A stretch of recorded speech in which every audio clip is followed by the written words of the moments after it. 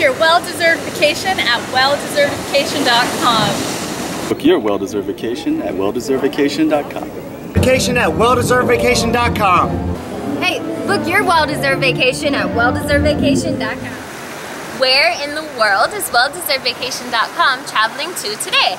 Panama Canal!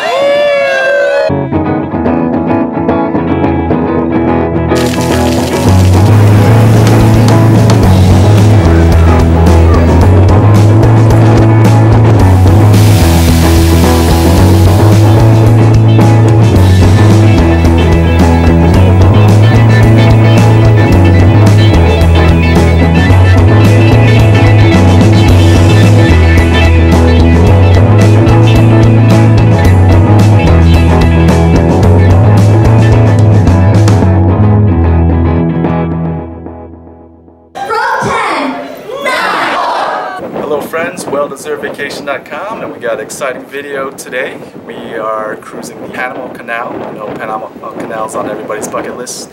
We started off in Los Angeles, and we're going to hit 5 countries. We're going to hit Mexico, we're going to hit Nicaragua, Costa Rica, and Colombia, and Aruba, and then we're going to end up in Fort Lauderdale. So we're going from the Pacific Ocean all the way through to the Atlantic Ocean, to the Panama Canal.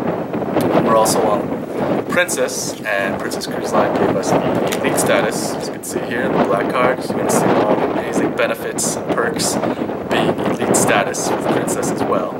So, really excited. I want you guys to enjoy this video. And again, you know, when it's time to book your well-deserved vacation, you know where to book it at. WellDeservedVacation.com. Enjoy, friends. Panama Canal. Baja Deck 11, B204. This is a mini suite, as you can see here, very spacious, ton of room, and this is the 11th floor. You can see there's a ton of room for all your clothes, and there's also another closet here for some more of your clothes. There's also a safe in there for your special belongings. You have your nice bathroom here, very spacious, and you have that nice tub to soak and relax. You know, I need that, especially if this is a 15-day cruise. Definitely need that mini suite for that tub. You can see here, welcome aboard, the Princess logo. This is a queen-size bed, very comfortable. Those of you know, Princess beds are very comfortable. There's a desk to read, work. There is the minibar setup. If you are elite, they give you a free minibar setup. You can see there's a variety of liquors. You also get some soda, some beer. Again, complimentary with your elite status. You can see here, there's a long couch. This is a long extended living room instead of a balcony. Now, most mini suites do have balconies. The majority of them do, but this does not. So it does have a larger space for you to invite your new friends to have some drinks and some new Panama Canal! And as you can see, there is a lot of room. You know, you guys can just, you know, you can see we're very comfortable here, just, you know, relaxing, having a good time here in the mini suite. That was our home for 15 days cruising the Panama Canal. So to become elite level status with Princess Cruises, you need to have cruised 16 cruises with Princess or 151 cruise days, and you get all the platinum level benefits from the previous tier, as well as complimentary grapevine wine tasting. As you can see here, you get several glasses of wine, all different kinds, all very nice, very delicious, and very classy, and most of all, very free, very complimentary when you are elite. So as an elite member, you get to get some complimentary canopies in your stateroom.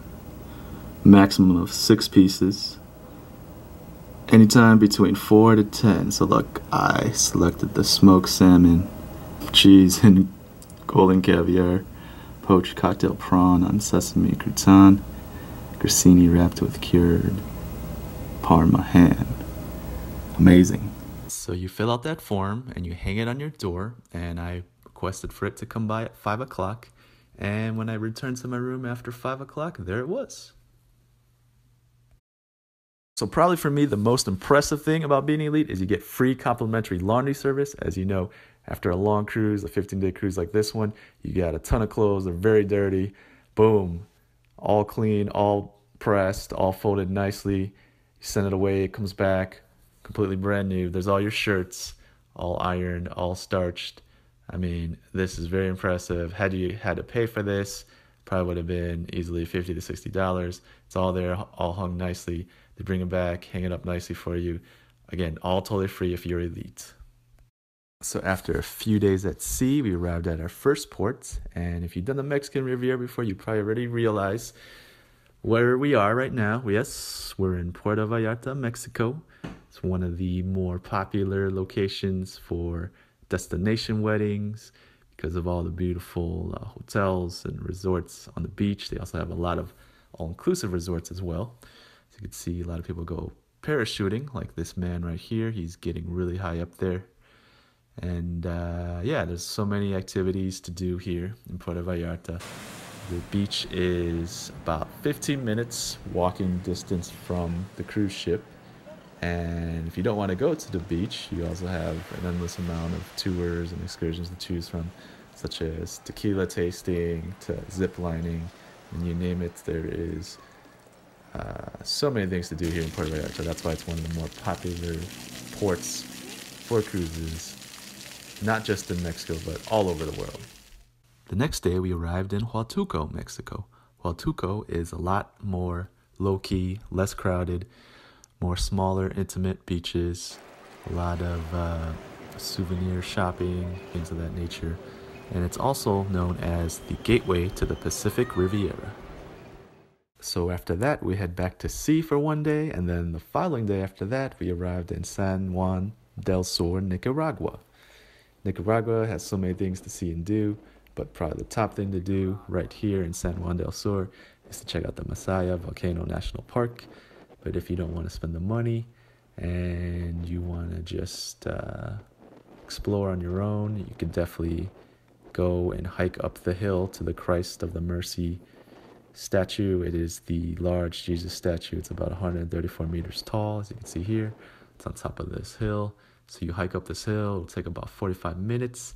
And once you get to the top, you get amazing views of the village, the sea. It really is an amazing thing to witness firsthand. And then the next day, we're in Punta Arenas, Costa Rica, where we get to go on a rainforest aerial tram, as well as a crocodile river cruise. If you go to the Caribbean side of the country, it rains about 500 or 600 inches of water a year. So the rainforest of Costa Rica is in the Caribbean side and south the Pacific. Today, we are in the Pacific side of Costa Rica, which is drier than Caribbean side. So today we are in the central Pacific of the country, just between the dry forest and the rain forest. So besides monkeys, there are sloths, toucans, trogons, hummingbirds, deer, peccaries. The peccaries are wild pigs. We also have agoutis. It's like a big rodent. It looks pretty much like a capybara.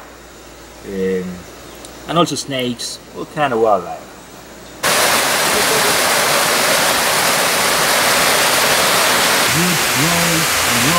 Cruising, expanding the whole circuit, stopping all the nutrients coming from the root of the Hollister tree to the branches.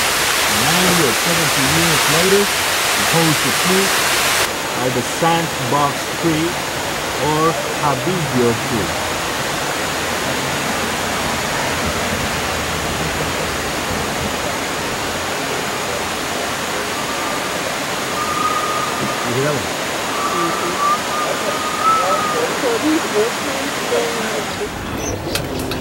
Has everybody seen this?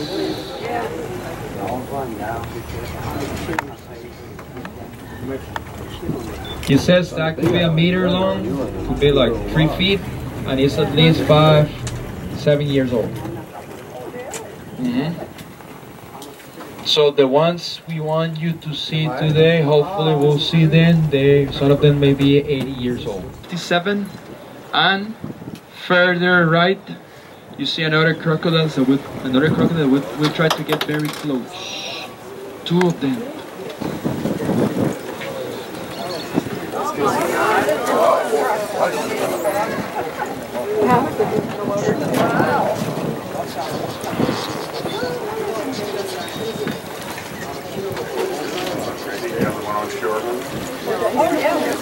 Right in.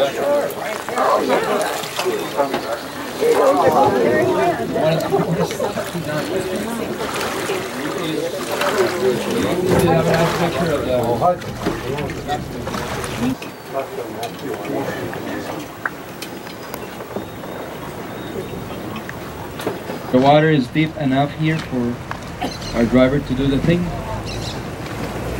Everybody saw the big bear on the left hand side. Caribbean side, sandbars, river mouth. You see the ocean.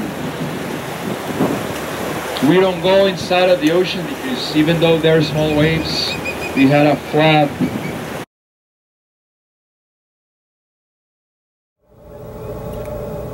Panama Canal.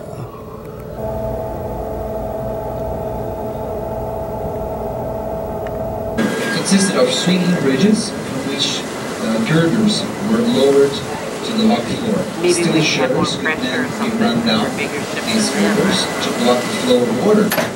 Monthly drills were held by night and day to make sure that these dams could be deployed in a...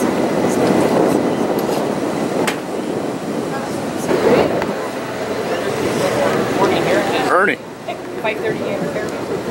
Ernie. Yeah. Hey, Jason. I think we're joining. What are you wearing now? Bears? Oh my goodness. Show your hat. You're covering your hat. There you go. Yes, sir. Years from the opening of the Panama Canal. Shortly after, the bridge was opened to factory. I'm going to get to this in a few moments. But we're heading to the Centennial Bridge and to the Galliard Cut or the Bulera Cut.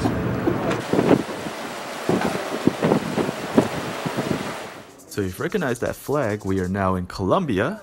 The next day we arrived in Cartagena, Colombia. Here is the famous San Felipe fortress or castle, if you will. These are the things I love the most. The ruins, the castles, the fortresses. I find them most intriguing. Then we were able to hop on this wonderful horse and carriage ride throughout the city of Cartagena to check out all the beautiful sights and historical things. But you need to watch out for the dangerous mimes like this guy. Jumps in your carriage and he's a mime, very creepy, and he attacks you with this dirty ketchup bottle, so be prepared for that. Cartagena is known for having the most beautiful, colorful walls in the world. As you can see, these city walls are very colorful. I'll let you enjoy this for yourself.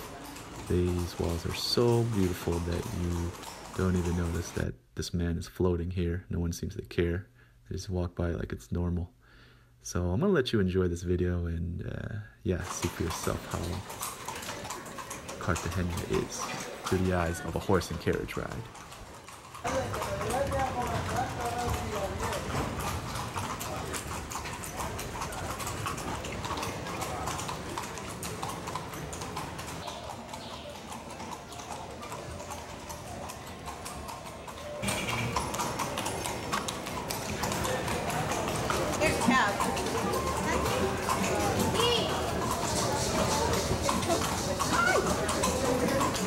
And then we reach our final country, which is Aruba. Aruba is a Dutch Caribbean island country located south of the hurricane belt, which means it is often safe and out of harm's way of the hurricanes during hurricane season. In Aruba, we check out the famous rock formations, as well as their famous natural bridge and the California Lighthouse, as well as Eagles Beach, which is voted one of the top 10 beaches in the world. Here is the Casibari rock formation. We're going to show you how it is to walk up and climb on top of this. How is it on top? Oh, it's nice. Good breeze, real easy. Thanks. There were some hiking shoes. I was just about to say, I mean, you really expected to climb them. Oh man. Yeah, you want to go down?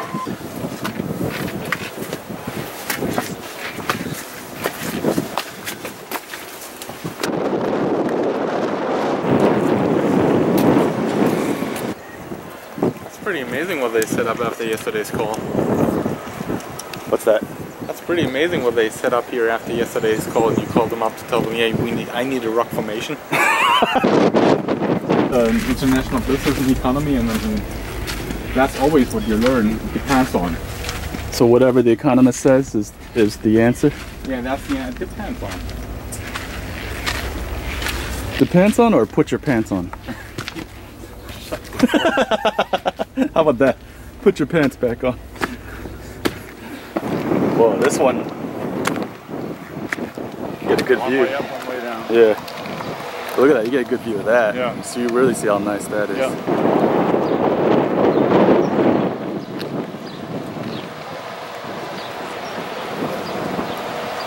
We're gonna try that Aruba beer. So here is the baby natural bridge. The original natural bridge was much larger, and it was actually Aruba's #1 tourist attraction for years and years, and fortunately about 10 years ago that one collapsed. So now all we have is this baby natural bridge. This is the world famous California lighthouse. It was constructed in 1916 after a steamship that was wrecked nearby in 1891 with the same name of California. And this is the world famous Egos Beach. It's ranked one of the top 10 beaches in the world. So you can see it's very clean, very calm, peaceful, relaxing. A lot of people come here just to relax. And it is right across from a lot of resorts. A lot of resorts are right across the way. A lot of all-inclusive resorts as well. So that is why Egos Beach is definitely a prime location. So after Aruba, we're back at sea for the final 2 days on our way back to Fort Lauderdale. So what I would do, I would highly suggest eating all the delicious food the Princess has to offer. Take a look there. They have New York style pizza. It's very delicious, very fresh. Princess has some of the best food on cruise lines, period. Look at that. That's their buffet. This is just the buffet, ladies and gentlemen. Look at what you get there. Very delicious, very fresh ingredients. Everybody knows Princess is known for their delicious food. And look at that view right there from the buffet area. If you didn't know, Princess acquired the rights to The Voice, so they have their own show, The Voice of the Ocean, which is pretty much just like the real show, The Voice. So you got the judges spinning in the chairs, the whole 9 yards. And it's very fun. It's very intriguing. You get to see people you met on the ship compete and, yeah, get up on stage and do it all. And so here is the final balloon drop party at the end of the cruise. Definitely participate in this. Definitely dance. Look at that lady there on the elevator. Yeah, it's very fun. It's just like Times Square, New York during New Year's Eve. And, it's very, it's the end of the cruise. Everybody's just, having a good time, dancing, singing along. It's the perfect way to end a cruise. So thank you so much for joining us on this 15-day journey through the Panama Canal. We hope we showed you how it is and answered any questions you might have. So when you're ready to book your well-deserved vacation cruising the Panama Canal, you know where to contact us at WellDeservedVacation.com for all the best deals, for all the best promotions. You name it, we could do it all for you at WellDeservedVacation.com. Give us a call, message us, contact us. We'll be looking forward to hearing from you. So thank you so much for joining us on this journey, and we look forward to seeing you on the next one. WellDeservedVacation.com, friends.